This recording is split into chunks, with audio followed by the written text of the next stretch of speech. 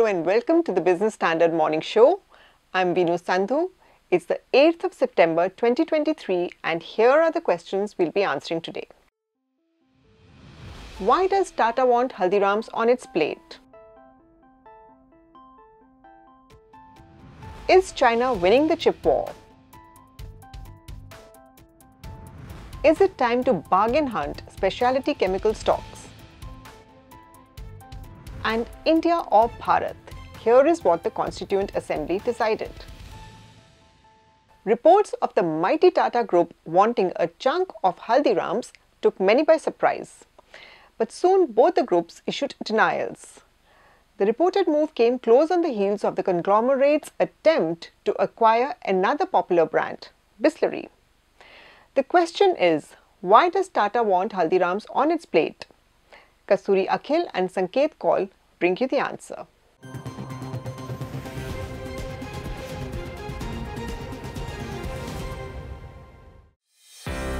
Tata Group's consumer unit is reportedly in talks to buy at least 51% of popular Indian snack brand Haldirams. However, Tata Consumer Products has denied any contact with the snacks brand. A spokesperson of the company said it does not comment on market speculations. Haldirams too issued a statement to address the matter, denying any reports regarding the stake sale or engagement in any discussions with the Tata Group's consumer arm.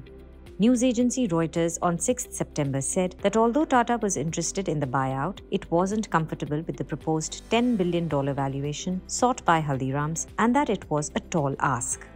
Haldirams started as a small sweet shop in the quaint city of Bikaner in Rajasthan. Over the years, it catapulted to become one of the most popular local brands in the country in sweets and savories. According to reports, the snack giant has almost 13% share of India's $6.2 billion snack market. It has garnered overseas popularity too, with products sold in over 80 countries. Considering Haldiram's popularity in India and overseas, is the demand for a $10 billion valuation a fair ask? Let me give you a small bit of perspective. Bikaji Foods is Haldiram's smaller rival. It is listed on stock exchanges. Its market cap, which is the total of the value of its shares, is about $1.5 billion. That is 6 times its annualized revenue. According to available reports, Haldiram's revenue in 2021-22 was close to $1 billion, 6 times that. If we use the same parameter as Bikaji, will be $6 billion. However, according to unconfirmed reports, Haldiram's current revenue is closer to $1.5 billion. 6 times that will be $9 billion. Now, let me hasten to add that in a deal like this, there are things involved which go beyond simple mathematical calculation. Let me also add that Tata Consumer shares rose when Reuters first reported a possible deal and they fell when the deal was denied. I will leave you to munch on it. Have some bhujia.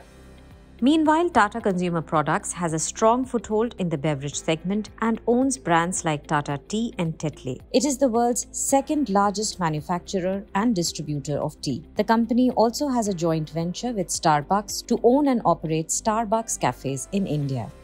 Tata's consumer unit is relatively a small part of the Tata Group in terms of annual turnover. At the 60th AGM of the company in June, Tata Sons chairman N. Chandrasekaran expressed his intention of expanding the consumer arms business across new categories and making it into a complete FMCG company is in the works.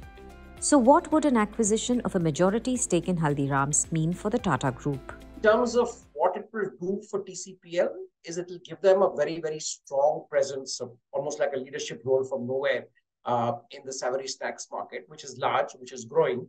And the organized market share within that grows tremendously. That's a big plus. 2 is, I think it will bring a lot of synergies for TCPL across their portfolio, given that they are in beverages, they are in water, they also have the ownership of the Starbucks franchise in India. I think it brings a lot of synergies to play. So it can have, a huge multiplier effect. Tata Consumer Products' pursuit of organic and inorganic growth strategies is aimed at ramping up its presence in the food and beverage space and for competing directly with Pepsi and Reliance Retail. The predominant impression about the conglomerate's FMCG arm is that it is a tea company. In light of its larger goal to identify as an FMCG giant, Tata's rationale behind the reported purchase seems plausible, especially after its recent unsuccessful attempt to acquire Bisleri.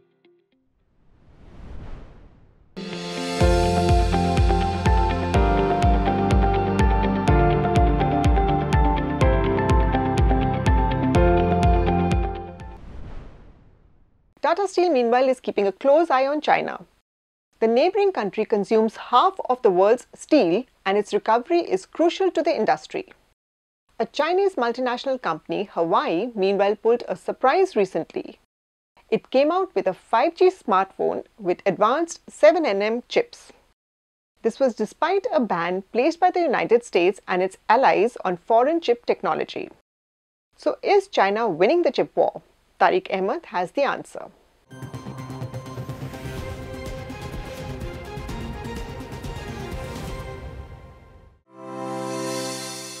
One of China's largest tech companies, Huawei Technologies, came out with its latest smartphone in the last week of August. Mate 60 Pro is being billed as China's answer to the US's iPhone.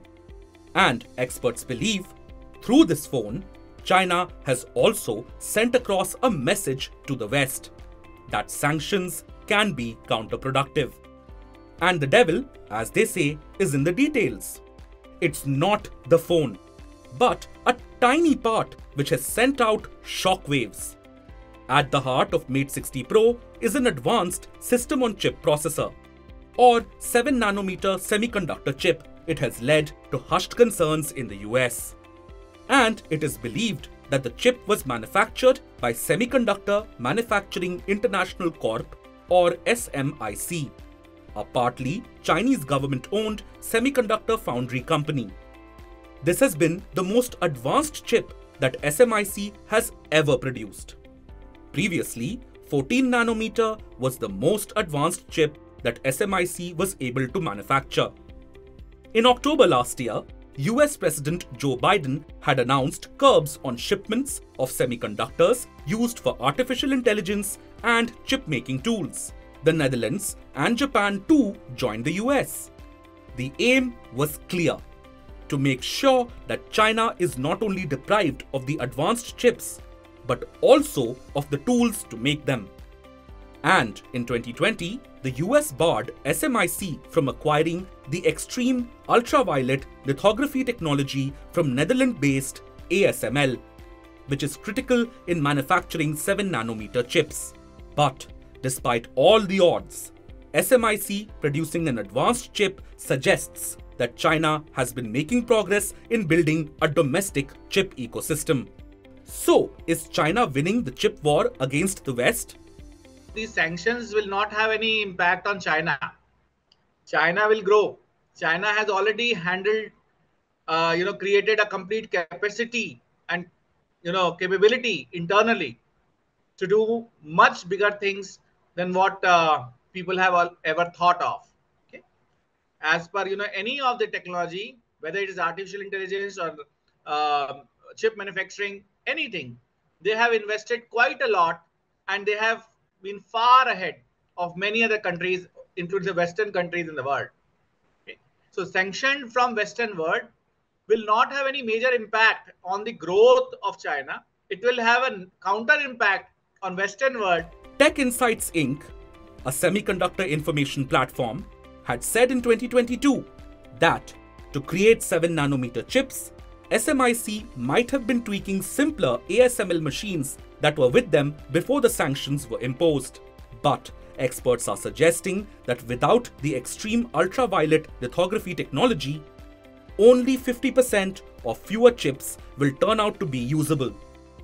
Today, the world's most advanced chips are made by a single company, Taiwan Semiconductor Manufacturing Company, or TSMC, which can produce 3nm chips. And the machines for producing advanced chips are only made at Netherlands ASML. Japan contributes to the value chain by providing other basic items needed for manufacturing, and the US creates the software for designing the chips. Now, reports say that China is set to launch a new state-backed investment fund that aims to raise about $40 billion for its semiconductor sector. Previously, in 2014 and 2019 too, China invested huge funds targeting the two big chip manufacturing entities, SMIC and Huahong Semiconductor. But these investments didn't help China to disrupt the international semiconductor value chain. So, what's the current state of China's semiconductor ecosystem? All this news about 7nm Korean chip from basically SMIC for Huawei, it may be true, but basically at this point of the time, my take on this thing is that even if they are able to manufacture 7nm technology, this will not be very high yielding technology. They will have to do much more work to basically make it high yielding and commercially viable technology, right? That's the fab side. There is basically another side which is semiconductor equipment manufacturing, like ASML manufactures semiconductor equipment. So there is this company, Shanghai SMEE, right? Shanghai Manufacturing Electronics. I think they are also very close to basically developing the advanced semiconductor manufacturing machinery. China, meanwhile, may not stop. And sometimes its timing can be perplexing too. The Huawei phone was released during the visit of the United States Secretary of Commerce, Gina Raimondo. Her department was responsible for all the tech sanctions. In a similar move, China had unveiled its J-20 stealth fighter aircraft during the visit of US Secretary of Defense Robert M. Gates. Caught off guard, the US may slap another set of sanctions on China.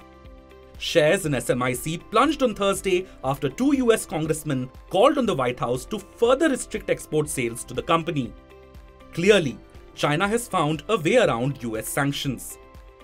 Paul Triolo, technology policy lead at Washington-based business consulting firm Stonebridge Group, told Washington Post that the new phone was a major blow to all of Huawei's former technology suppliers, most of whom were US companies.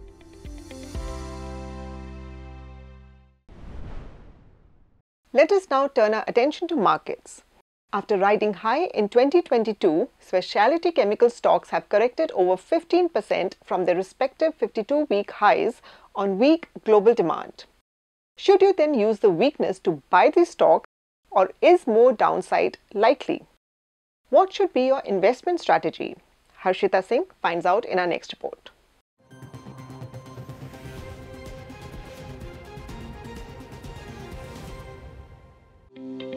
India's specialty chemical industry has been bearing the brunt of muted global demand and declining chemical prices for the past few months. The sector saw its profits slump across the board in the recent June quarter as China's reopening and aggressive inventory destocking in the global market pulled prices lower. At the bourses, the stocks have corrected as much as 50% from their record highs touched over the past 2 years. Once considered expensive, the shares are now much cheaper as against their peak PE multiples, raising the question whether it's time to bargain hunt these stocks. Analysts, however, believe that the worst is not over. While the recent uptick in crude oil has moved chemical prices up, the demand slump is expected to continue. So recently we have seen a lot of increase in prices of basic chemicals like acetic acid, methanol, ethanol, other things, primarily because these things are all crude oil and gas derivatives. But because of demand issues, we have not seen that end product prices have been going commensurately. So as a result of that, we believe that although chemical companies have come off for their high valuations that we have seen in last 2 years, we still believe that there could be pressure on valuation and performance of these companies on the stock exchanges. So as a result of which, we don't think that these companies are attractive despite the downturn that we have seen in the valuations. Echoing this view, analysts at InCred Equities in a recent note said that demand problems continue and raw material inflation will likely follow in coming quarters. Thus, it's not the right time to do bottom fishing in the sector as the bottom is still far away. Analysts expect the current fiscal to be a washout year for the sector. Hence, they suggest that investors with a longer time horizon wait for more correction before buying the shares in this space. With the rising input price led by the crude, there could be a margin squeeze scenario that would be witnessed. We do not see any greater improvement in the financials for the chemical sector in the current financial year. If anything to happen, I think next year only that we should see any improvement. But this year could be a period of a washout. But I think in the longer run, targeting longer run, one can think about accumulating stocks. Accumulating in the sense, if post quarterly number stocks correct by more than 10%, then one should be ready to add further. Among individual picks, Vinati Organics and Navin Fluorine are the top long-term structural plays as per Swarnendu Bhushan of Prabhudas Leeladhar, while Patra of Phillip Capital counts SRF, Aarti Industries and Gujarat Fluorochemicals as his top bets. Today, on September 8, the Lal Street action will remain stock-specific, while traders will also keep an eye on crude oil prices.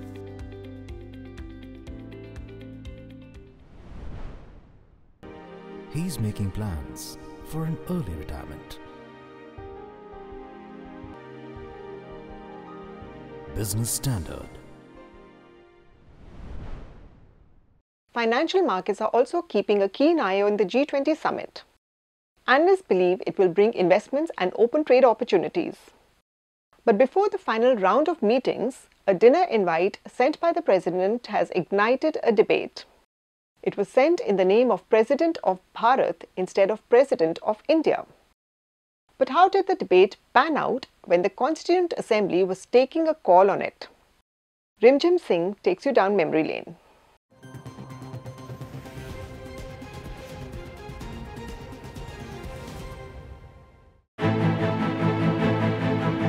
Article 1 of the Constitution states that India, that is Bharat, shall be a union of states, and the territory of India consists of states, union territories specified in the first schedule, and other acquired territories.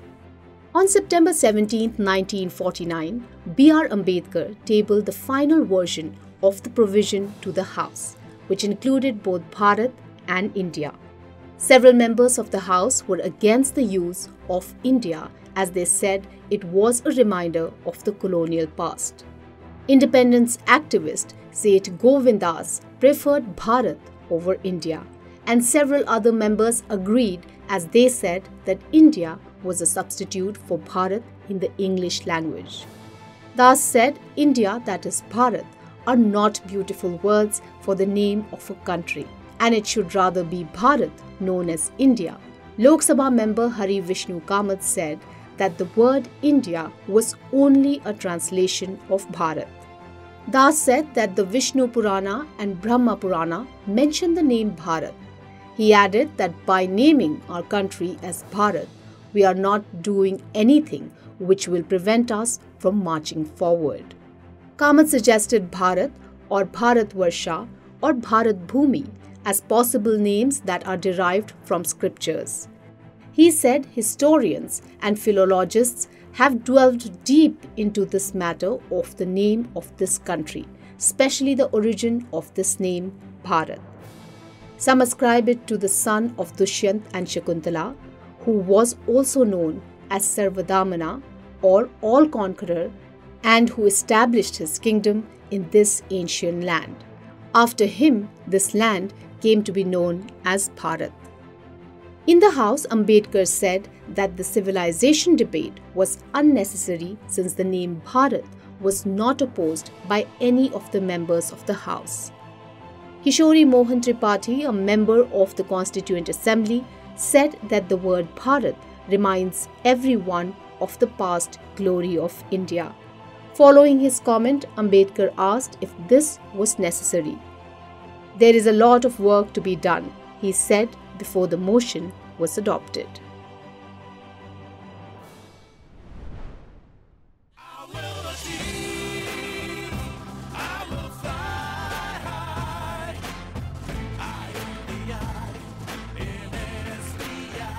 I'm backed by the nation's trusted bank, SBI, the banker to every Indian. Meanwhile, citing Turkey as an example, a UN spokesperson has said that the world body will consider if India submits a request to change the name. That's all for today. For more news and analysis, please log into our website business-standard.com. Thank you for watching.